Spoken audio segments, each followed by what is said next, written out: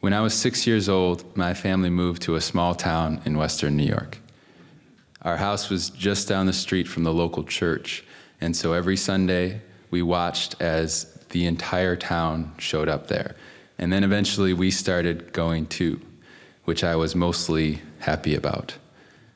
The only thing I didn't like about church was that halfway through every service, all the kids had to go downstairs for Sunday school. I didn't know any of the other kids, and this is sort of the first time I can remember where I felt like I was in a place that I didn't belong. And so when the Sunday school teacher quit and my mom volunteered to replace her, I was thrilled and also surprised. My mom is a labor lawyer from a Puerto Rican family in the Bronx, and she didn't look or behave like any of the other moms at church. But the first week where she was the Sunday school teacher was awesome. She was fun and cool, and I felt like the luckiest kid there. And then the next week she got fired. And when she asked why, the youth pastor told her that she gave the wrong answer to a question. A kid had asked, "Where does God live?" And she answered, "God lives everywhere. God's in the walls and in the air and in you, everywhere." The youth pastor told her, "This is a Methodist church. We don't believe God lives everywhere. You should have said that he lives in the sky." After we got home that day, I felt like my mom and I had both failed in some unclear but important way. And when she noticed how disappointed I was, she suggested that we start our own Sunday school, just the two of us, down in the woods behind our house. And so that's what we did. The next Sunday, she woke me up early, and instead of walking toward the church, we walked in the other direction, past the barn and through the field where the grass got taller and taller and then turned to sumac.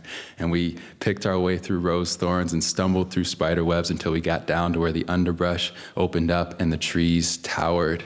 And we kept walking softly and carefully all the way down through to the creek. And at the creek, we sat and we prayed, which to my mom meant reading Mary Oliver poems and naming the birds. And so we did that every Sunday, and we stopped going to that church down the street, and I stopped thinking about that church down the street. I didn't think about it for years, not until middle school, when suddenly and disastrously, I fell in love with a girl in my class. She and I had been going to school together since we were little kids, but we never really interacted there. But I knew that she sometimes went to that church, so every Sunday I started walking over.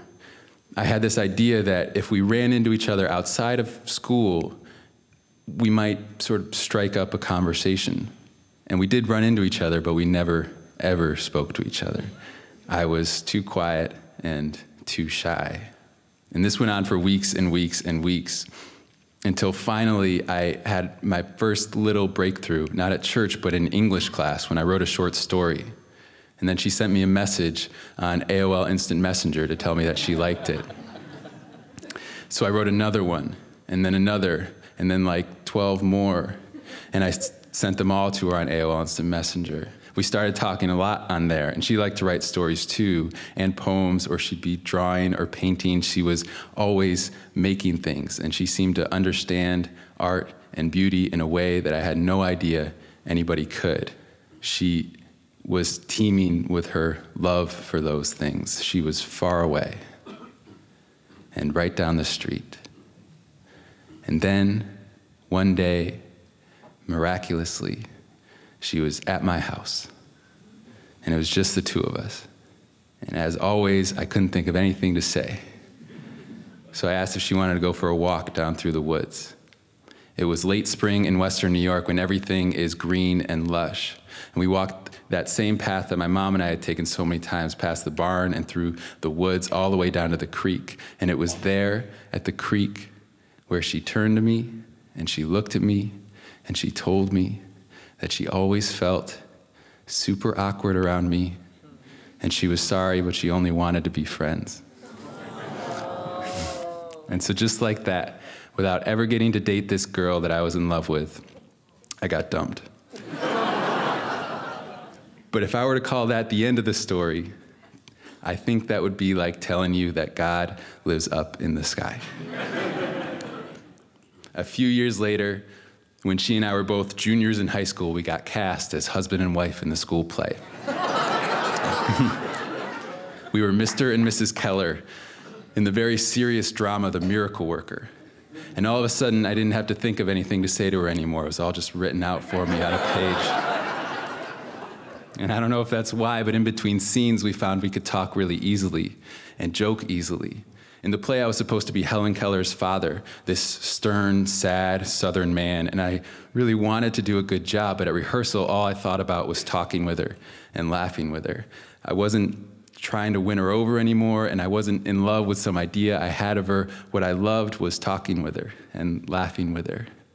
There was this one moment where she and I were both laughing so hard we were crying, and then the lights came up and the scene started, and I had to slam my fist on the dining room table and shout, "Damn it, Katie, she can't see." That's the Southern accent that I prepared for the role. And so the play was not good. But by the end of it, she and I were headed out on our first date. We went to Applebee's. It was early winter in Western New York, when everything is gray. The slush on the ground was gray, and the strip mall was gray, and the sky was low and gray, and to me, on that night, it all felt endless. And it seemed entirely possible that God lives everywhere.